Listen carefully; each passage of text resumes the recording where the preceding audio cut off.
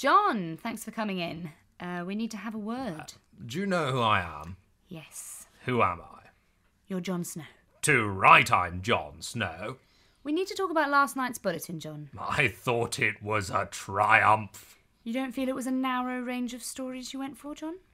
No. You don't feel you left any important news out? No. Do you mind if I go through the headlines that you went with? No.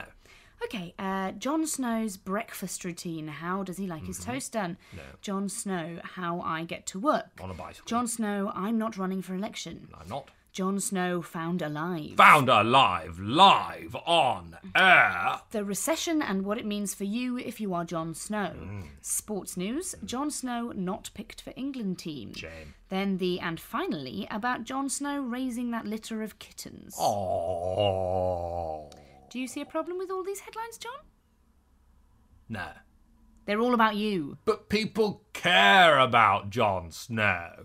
They want to know about Jon Snow. But there's nothing in here about national or international politics, about crime, about science. Oh, he had to cut his Jon Snow high in antioxidants for time. The point is, John, it's not the Channel 4 Jon Snow news.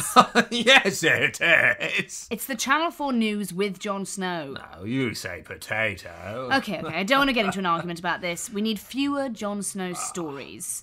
Maybe one Oh, come on! or two Jon Snow stories per episode, but no more.